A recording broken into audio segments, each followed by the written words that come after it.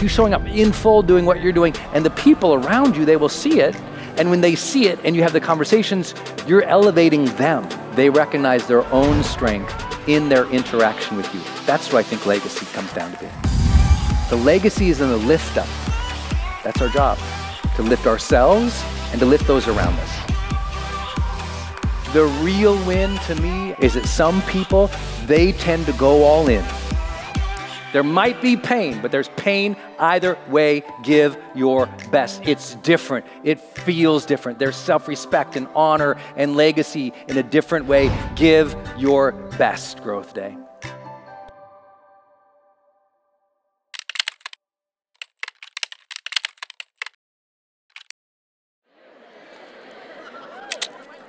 Number 9, the legacy. Some of you are with us and my main man, Mel Abraham, at Coaching Summit this month. I know many of you, we've been on the road together this month, and he was talking about the legacy is not the things you leave behind, but the things you leave in other people's hearts. And I love that line. That's Mel Abraham. And we love you, Mel. And I think that you have to realize how to succeed at work. You need to take a minute, as much as what we talked about today. You need to realize success at work is the people that you lift up. The legacy is the lift. The legacy is the lift up. Your legacy is who did you lift up? Not what did you particularly achieve, but did the thing that you achieve lift somebody else up? When people, when I'm on the road and I'm in an airport and people come up at the urinal next to me and have to tell me how I changed their life, that's always, I still don't know how to handle that after 17 years of this stuff. And I always try to be polite and not make eye contact, and then, but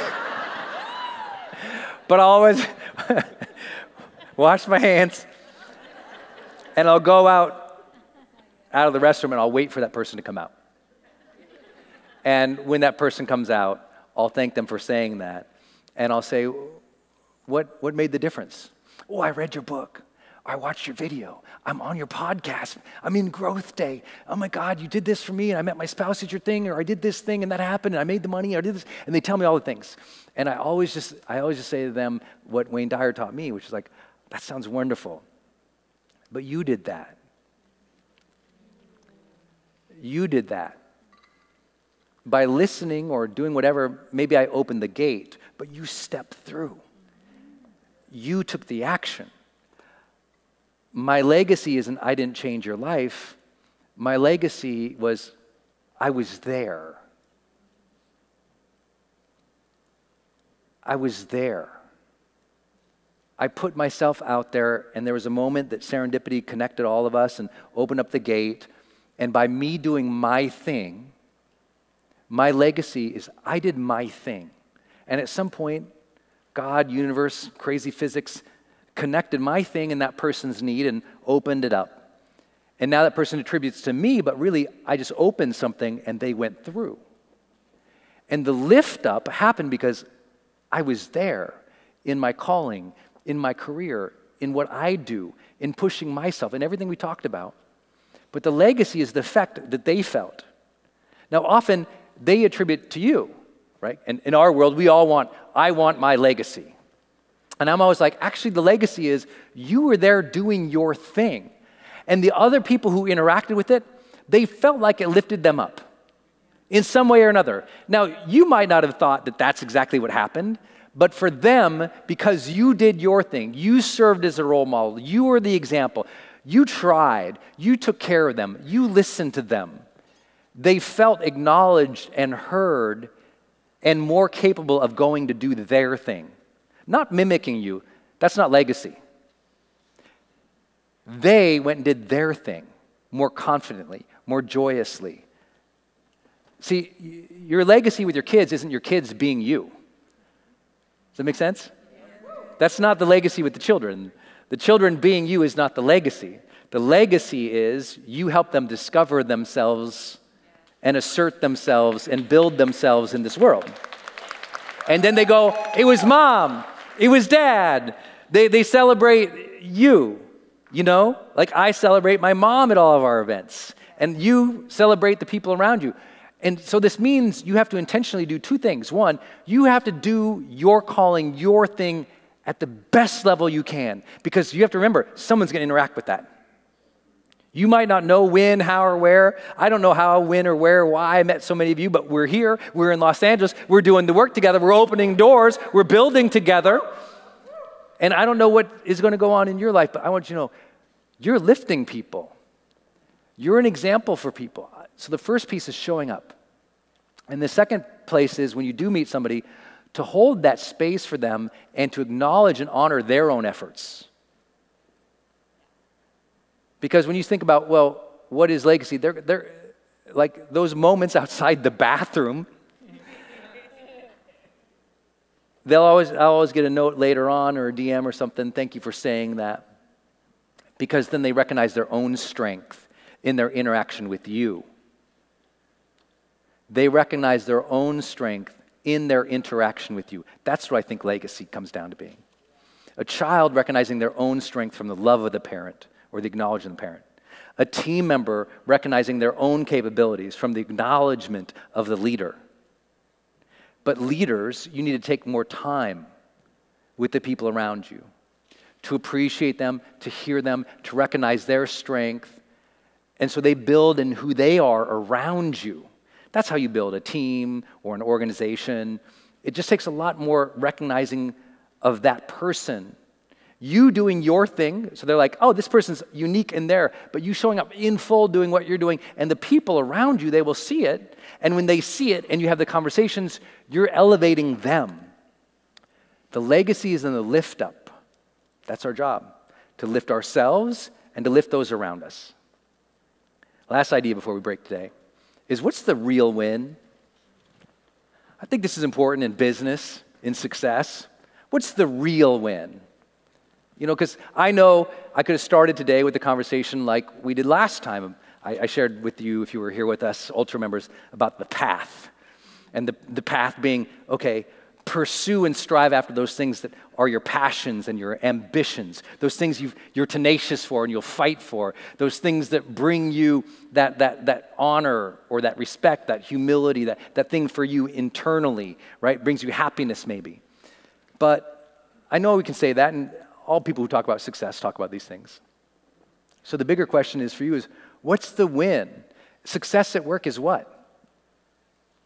What's the real win for you? We talked about all these things, and I hope they open up ideas and strategies for you. But what's the real win for you? How do you know when you are successful at work? How do you know?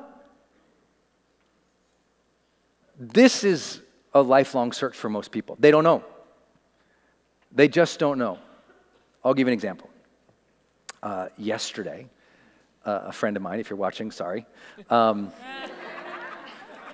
But dear friend, texted me and said, Brendon, I'm writing a book, and I'm wondering, should I get a publisher or should I self-publish? Very common question for authors, right? And maybe not my answer. I said, well, tell me, how hard are you genuinely going to work to promote the hell out of this book? Are you going to go into warrior mode for this thing and know you gave your best, or are you going to be casual Charlie about it?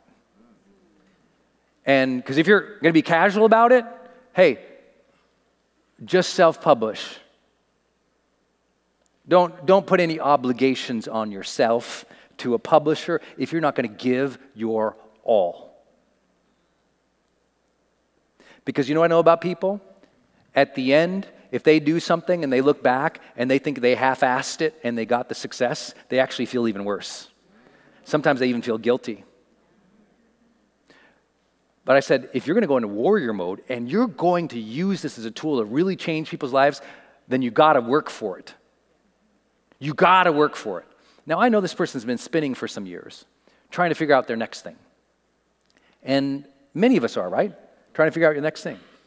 And the problem is with trying to figure out the next thing, so often people go, oh, I could do that. That sounds like a lot of work, and I don't need to do it anymore, especially successful people. I don't need to do it. I already got the money, or I'm comfortable. I don't need to do anything.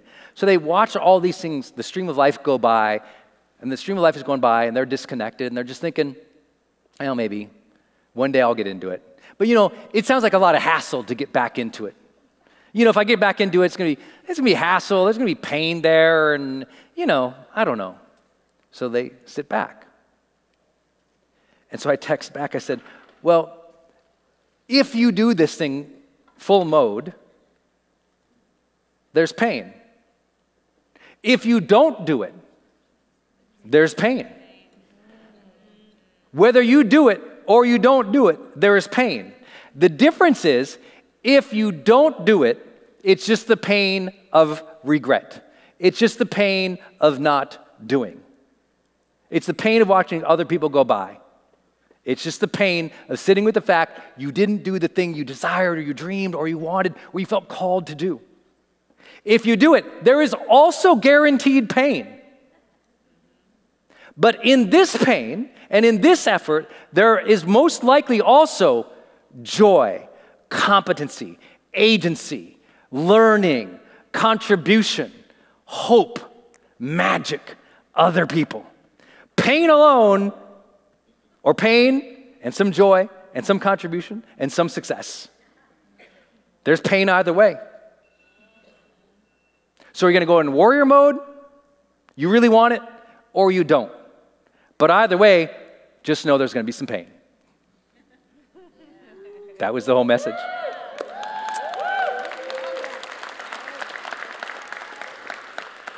The real win to me, after coaching all these people for this many years, is that some people, they tend to go all in.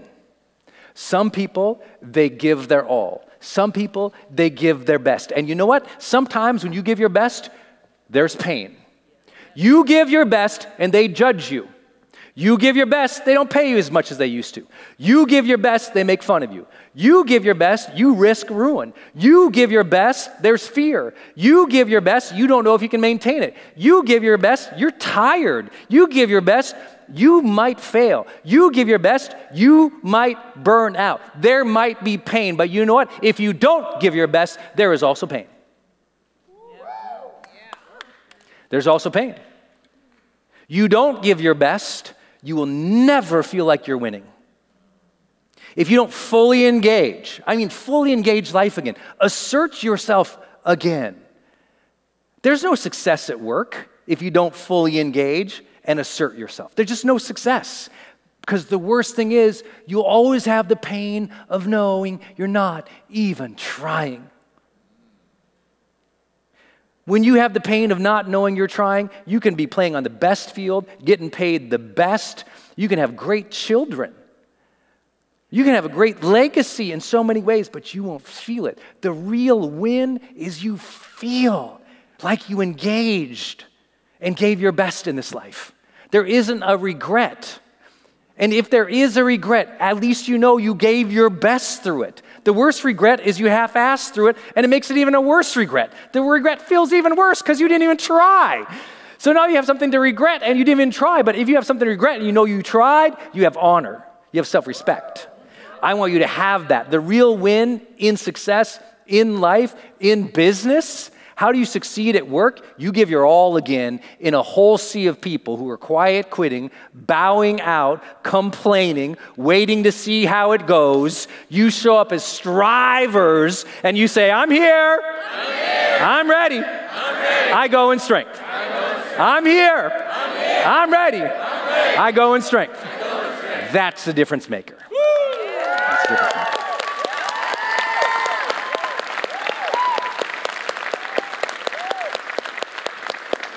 The real win is you know you gave your best. There might be pain, but there's pain either way. Give your best. There might be pain, but there's pain either way. Give your best. It's different. It feels different. There's self-respect and honor and legacy in a different way. Give your best, Growth Day. Give your best.